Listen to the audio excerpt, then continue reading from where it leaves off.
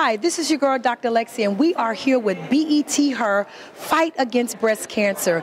We are honoring none other than the amazing Vanessa Bell Calloway, celebrating 10 years of being cancer-free, and her new campaign, Know Your Girls. We are here on the pink carpet, and we are about to interview some survivors, some caretakers, some family members, and all of those that have been impacted by this deadly disease. We are going to unite and beat breast cancer. Can you tell me what keeps you going every day? What keeps me going is my faith, knowing that this is just a hiccup and that I will be victorious in this fight. Yes. Faith in God and also a good solid foundation with my friends and family who put love around me and raise me up when I'm feeling down, and a wonderful, wonderful husband who is standing right by my side and letting me know that this is not the end, that this is the beginning, and we have forever to go. 1 in 4 women are affected by breast cancer. And so that means that out of 4 people in a room, that one person will be impacted by breast cancer. So whether it's you or your mom or your sister or someone will be impacted by this disease. So tell me this, with the 7 sisters and your mom having to go through this, what did you learn about family and how important that is when you're fighting things like this? Well, it's being together. It's being staying together, being together, you know, going through whatever you need to go through, what life is together. You know, family, you have to be close, and that's pretty much all you have. If you don't have no one else, you know, family is number one.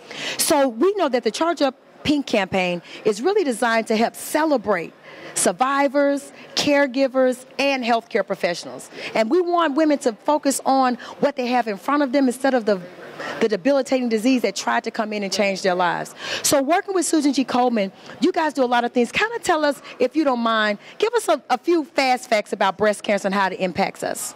Well, so in Atlanta, Black women are 45% more likely to die of breast cancer than our Caucasian counterparts, and we are 30% more likely to be diagnosed at a later stage. So at Komen Atlanta, that's our main focus, is to try to get this information to our community and to get these women screened so that we can change those numbers.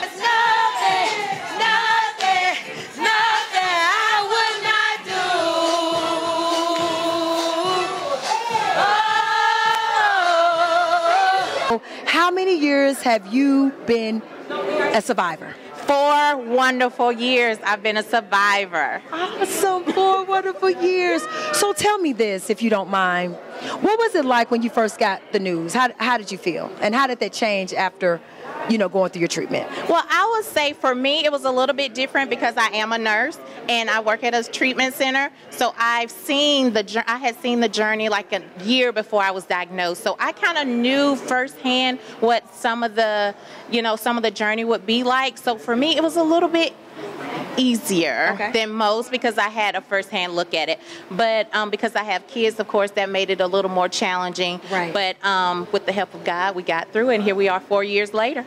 So let me ask you this. Was it a self-exam or was it during your annual that you found it? Neither.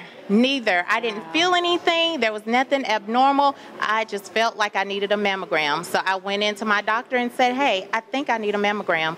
And he was like, you know your body better than I do, so we'll do it.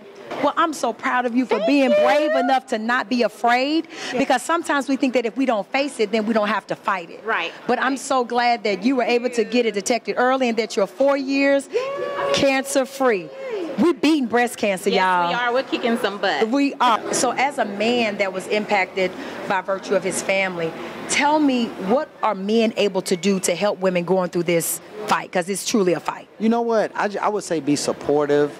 I would say, you know, just be understanding, you know, educate, learn about breast cancer, and just be there for these women through that process. Y'all women, y'all are our queens, and we have to be there. We have to support you, you know, and you know, just be there.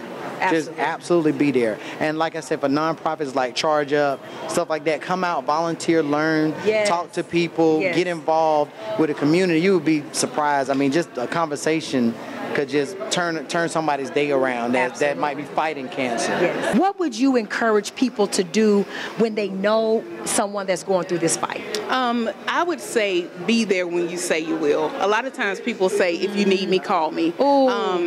If you need anything, just let me know. Well, you know what? Take that initiative and just go do something anyway. Whether you do laundry, whether you wash dishes, whether you just take their kids and have a fun day. Because when you're fighting cancer, the whole family is in fight mode. There's no fun. There's no like kicking back, letting your hair down. So you could just take their kids to Chuck E. Cheese. You could just take their kids to the park.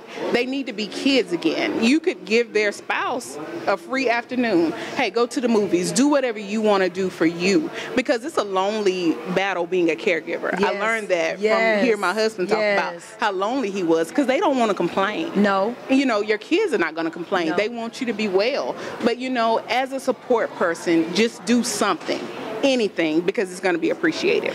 You do it again. Strikes Janet again. Tell us about this collaboration that took place on tonight to bring all of this together.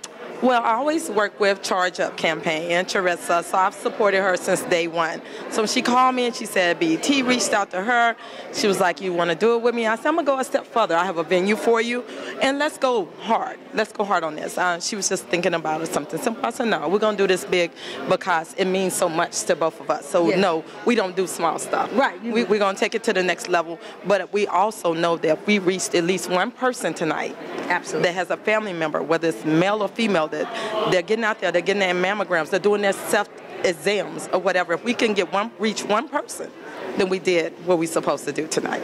Well, listen, honey, you exceeded all expectations. But listen, you said it's near and dear to you. Tell us tell me more about that. Oh yeah, of course, I lost my mom to breast cancer. Sorry. Lost my mom, my grandmother, my aunt, and a best friend to cancer. So for me, it's really dear. And instead of just being depressed about it, I'm going to fight the fight for them. They're not here, but I'm going to fight the fight for them because I know that's what she would want. Absolutely, absolutely. We know that early detection is key. Yes, yes. Oh, I get my mammograms, and I usually go live when I do them to make sure people know I'm here. Right. I'm here. I mean, we're all human. There's nothing to be ashamed of.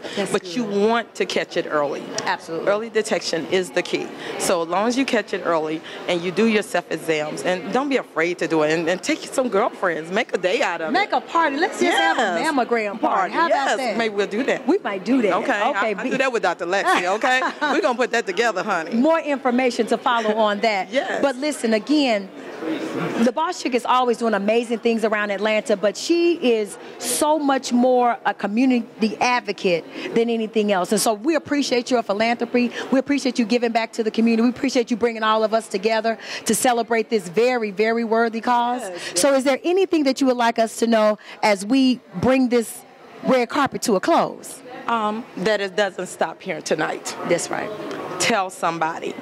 Talk to somebody. Because even if it hasn't affected you personally, you know somebody, whether it's a friend's family member or a friend of a friend. Talk to somebody because it could very well be you. Absolutely. Or that family member. So don't let it stop with just tonight. It has to keep going. Absolutely. The movement is not just because it's Breast Cancer Awareness Month. Right. It's every day. Absolutely. It's real life. I love it. I love it. So you heard it right here from the Boss Chick.